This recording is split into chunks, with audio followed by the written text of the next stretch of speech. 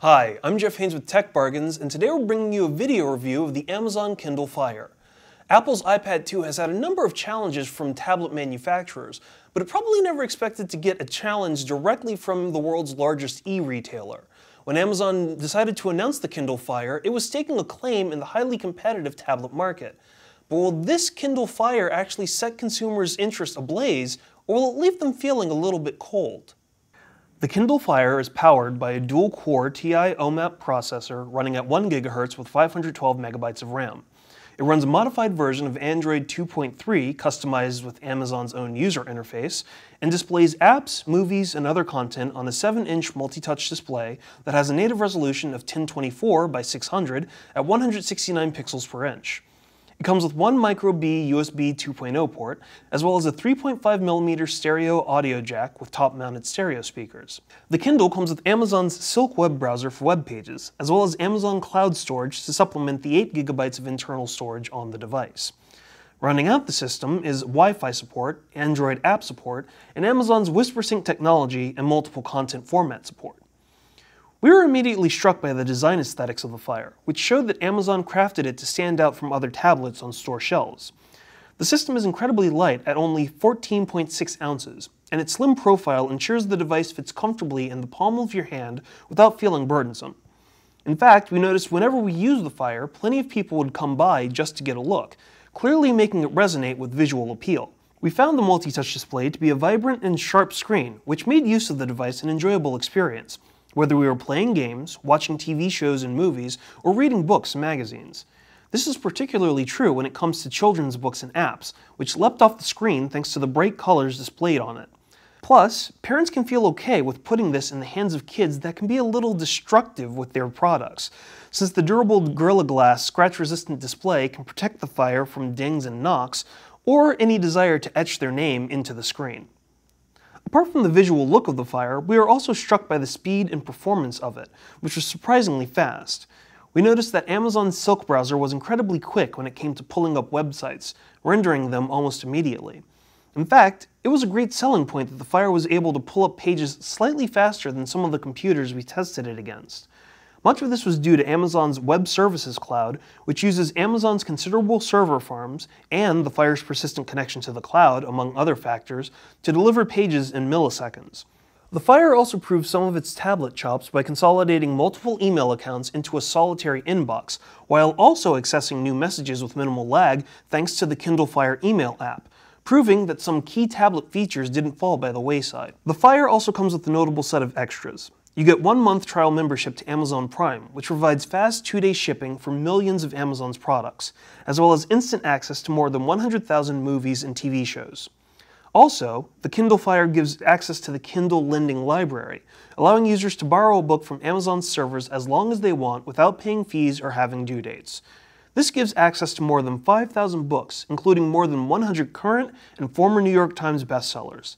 The library's extended try-before-you-buy concept is laudable, and including a free taste of Amazon Prime is a shrewd tactic by the e-tailer to get consumers to buy more products from them, which is something other tablet manufacturers can't match. We found it notable that the Fire came with some useful apps pre-installed, like Quick Office, ESPN Score Center, Pandora, and more. While there are no password protections to prevent an over-enthusiastic child from buying and fully downloading tons of apps, we like the simplicity of the App Store, which allowed purchases of free and paid apps with the touch of a finger.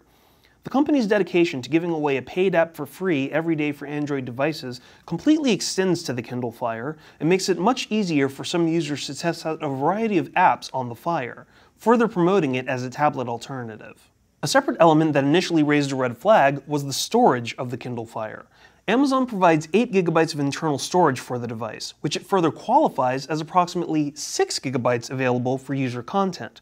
According to the company, that lets you store 80 apps along with either 10 movies, 800 songs, or 6,000 books. Compared to other tablets, the limited space is rather low, and most people would consider it to be a pretty large disadvantage. But we actually disagreed with this sentiment because Amazon provided a number of features to make that size issue basically fade away. The first is the inclusion of Amazon's cloud content storage, which means that any and all Amazon content, such as downloaded apps, movies, TV shows, songs, and books, are automatically stored for free in the company's cloud for immediate streaming or download. Limited physical space isn't much of a problem when you can quickly and seamlessly restore any purchased content in seconds. The second element is the inclusion of the WhisperSync technology, which is an incredibly robust way to enjoy your content. Not only does it bookmark the page you're on, as well as any notes or your file library as a whole, but WhisperSync on the Fire will also save where you paused a movie or a TV show, which can be picked up at the exact same spot on an external device or returned to at any later time. This also extends to items that are deleted and re-downloaded. Of course, we were concerned about the battery life of the tablet, just like any other slates on the market. Amazon claimed about 8 hours of battery life of continual reading or 7.5 hours of video playback. We found we could stretch the system's charge out to a couple of days if we didn't try to burn through the battery in one long sitting, and recharging of the device only took about 4 hours, which is comparable to that of an iPad. Finally, and most obviously, is the price. Amazon came out swinging and clearly hit on something with the $199 price point. That seriously undercuts many of the devices on the market, and users get quite a number of bells and whistles for that inexpensive amount, making it an incredible value. So it would appear that the Fire burns brightly, but is there anything that turns down its heat? Well, there are some minor issues that stood out for their annoyance factor. For example, the power button of the device is on the bottom of the tablet, meaning that showing other friends what you're watching or reading with the Fire in portrait mode could accidentally result in turning the tablet off.